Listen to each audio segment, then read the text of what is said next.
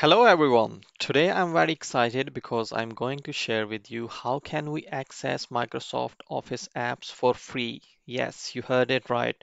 It's entirely free, and without wasting any time, let me show you how can we access this. Let's dive in.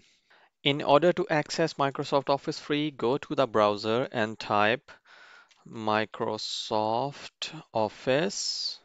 Enter. It will show the different version, paid versions.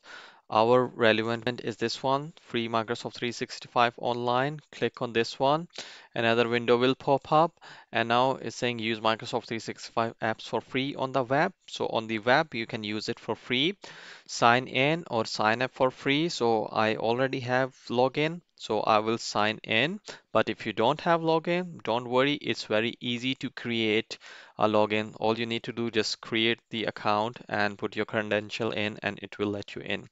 So this is the Microsoft 365 Copilot, and on the left hand side you can see it's showing different feature, different apps, Word, Excel, PowerPoint, Outlook, OneDrive, Teams, and you can all use it for free as long as you're using on web. So if I want to use the Excel one, click this one. Another window will pop up, and now it's asking me either I want to create a blank workbook or I want to upload a file. So there are templates as well at the bottom. You can use any of the template for your working.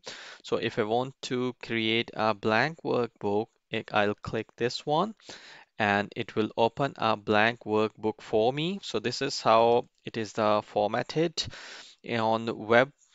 So the home, insert, share, page layout, formulas, data review, and just to flag, so it will not have all the feature as the paid version or all the feature which we use in the offline Excel version.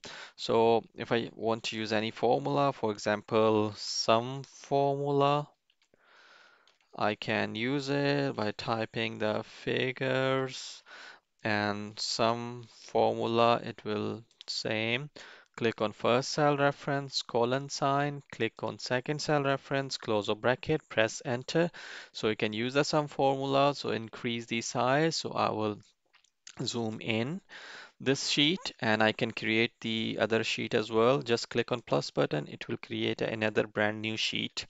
So if I've done with the working, and if I want to download this, I'll go to File, create a copy, and download a copy. Click this one, and on top right hand side, you can see it has downloaded it. If I click this one and try to open it, so it will open the Excel. Because I have installed the Office, so it will open that file easily. So if I just go back, and if I want to access other apps, I can access from here as well.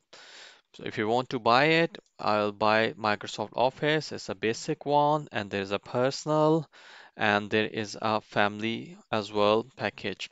So this is how you can use the Microsoft Office for free. Hit the like button if you like this video.